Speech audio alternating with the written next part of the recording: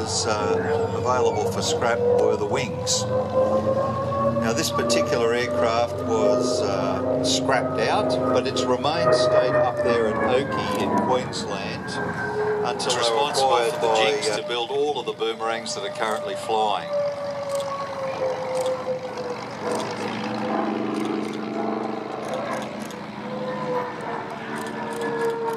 That engine sound is very familiar.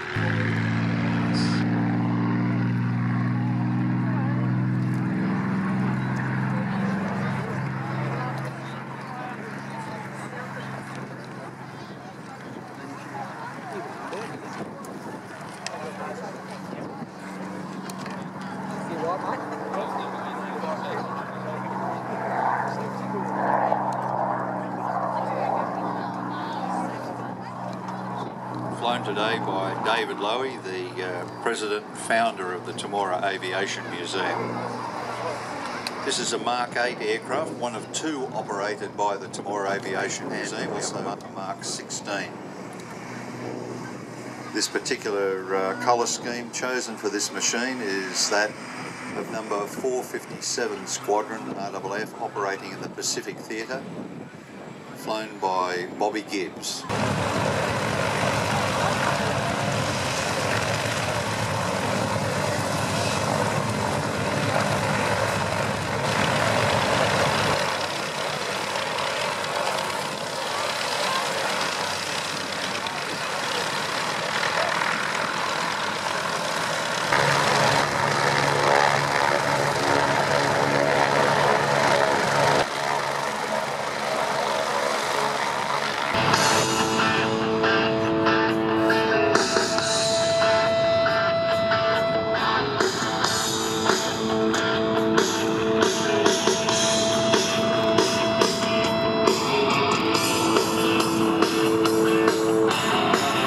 Folks, so these are the Yak 52 aircraft, a little bit more dynamic than the Nanchangs, +7 to -5. So Niall Higgins and Mark Willard returning.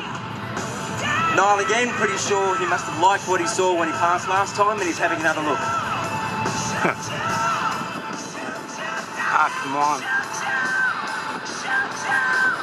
So those aircraft have an inverted oil system, can stay inverted for about 2 minutes. I think you'd lose interest at about that time. Certainly wouldn't want to be flying from here to Melbourne. Now these are very affordable aircraft to operate.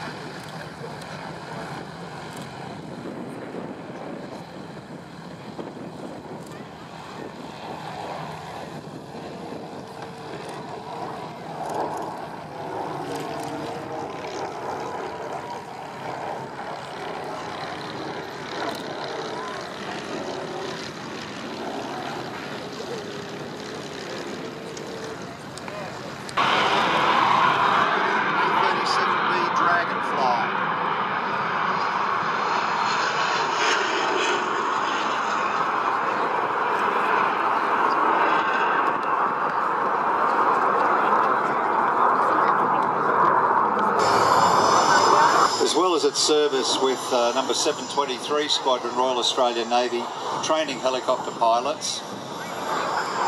Navy pilots were also sent to Vietnam to join with the 135th Assault Helicopter Company, and they became what was known as an EMU, an experimental military unit. There were over 200 Navy personnel involved with the EMU in 4 different groups that were set up there, ending in 1971.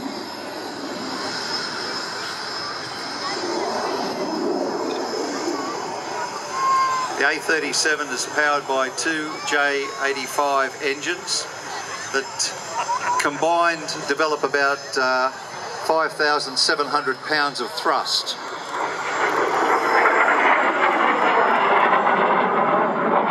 With the aircraft weighing about 6,200 pounds in this particular configuration, it has an incredible thrust to weight ratio.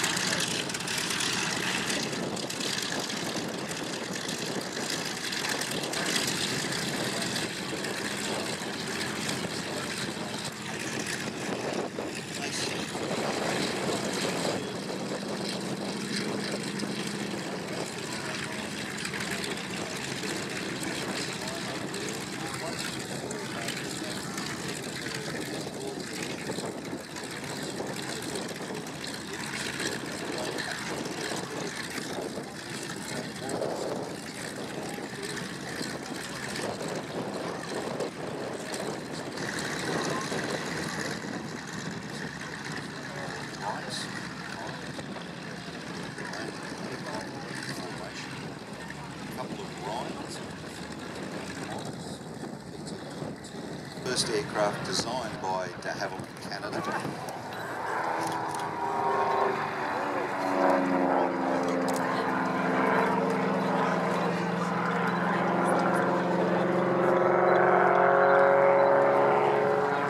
Powered by a 210 horsepower Rolls-Royce Continental IO360 engine.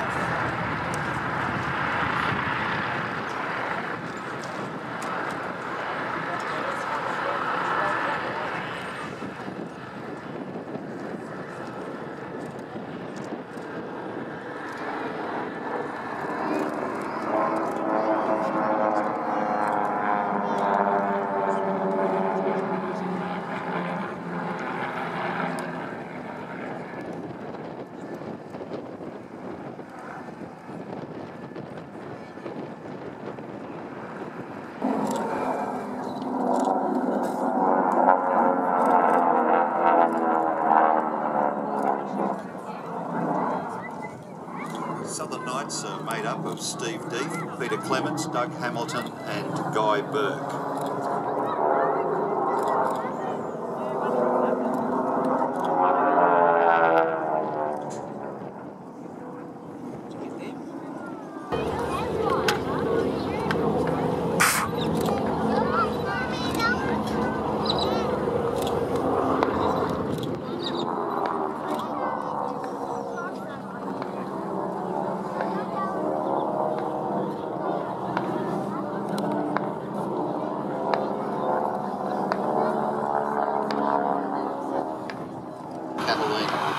It is definitely not the fastest aircraft on record.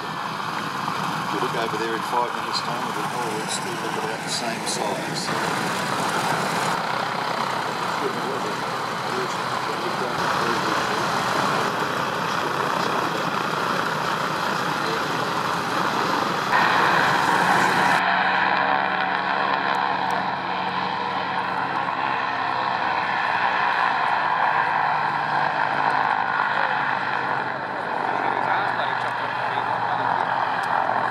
Just remember to put on your 30 plus today and keep hydrated.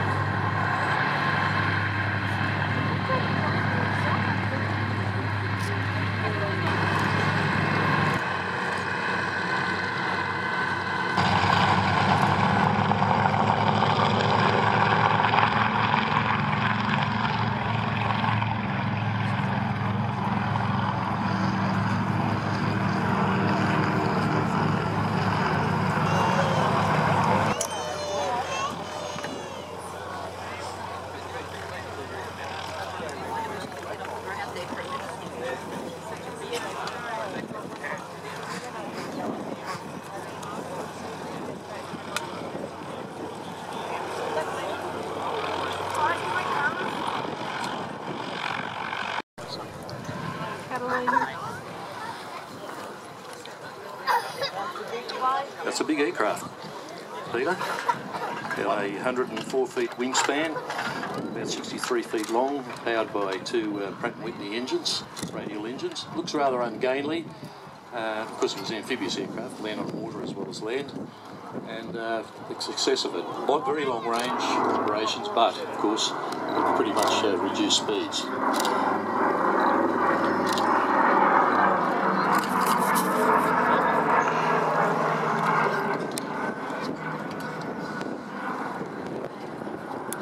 I see there was an RAF Catalina shot down about in the Gulf of Thailand about by the Japanese about 19 hours before Pearl Harbor. So they were operated by Aero Condor.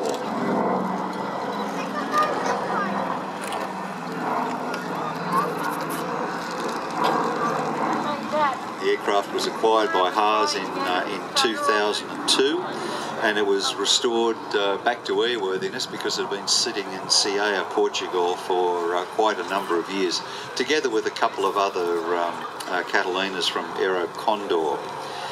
The aircraft was flown from Ceia to Arcachon in France. The FA-18 Hornet to the earlier aircraft, so a lot of different power settings, a lot of different flight limitations. So putting it all together. 3 different generations of jet there as well.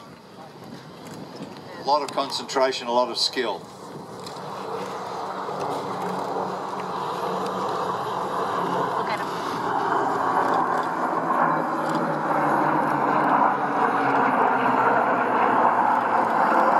The size of the FA-18 compared to the other aircraft sort of dwarfs them all.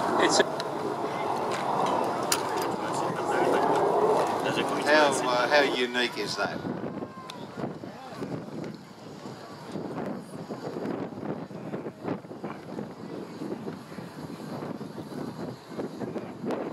Yes, Peter, many years ago when David opened up the museum here, we certainly never thought we'd be seeing this, certainly in 10 years from when we started. And considering today, like the first display down here was about 30 people and 3 aeroplanes. I think the 30 people were all us just hanging around. There wasn't actually a crowd.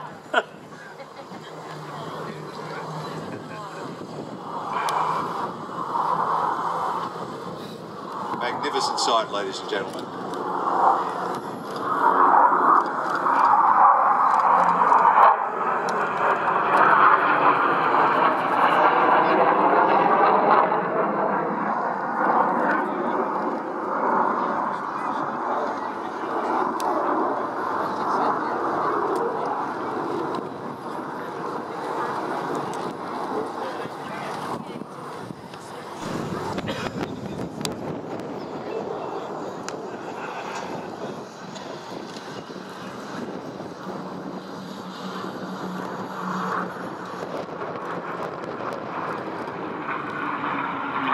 Weighs 75 kilos, so it's a tough ask at times.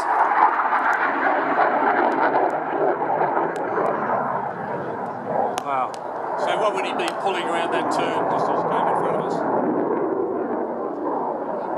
So in that turn there, it's what we call a max rate turn, and it's basically as fast as you can turn the F-18 through 300. The dirty pass, as we call it, from Liddy. You'll see the landing gear down. You'll also see the air-to-air refueling probe on the right side of the nose and the tail hook at the back of the aeroplane there.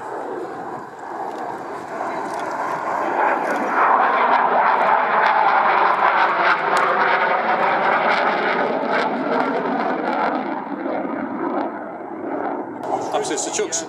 That's right. It's not to say that it hasn't been done. That's exactly right.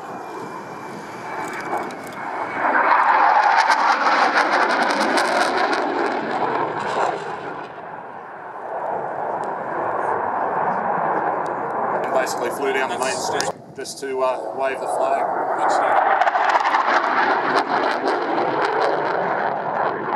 Here's Liddy from the right now.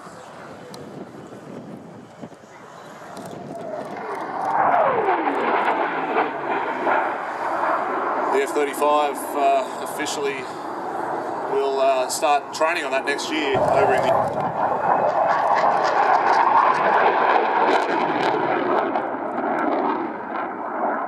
and again the latest technology in the Super Hornet. So it is another step up from the Classic.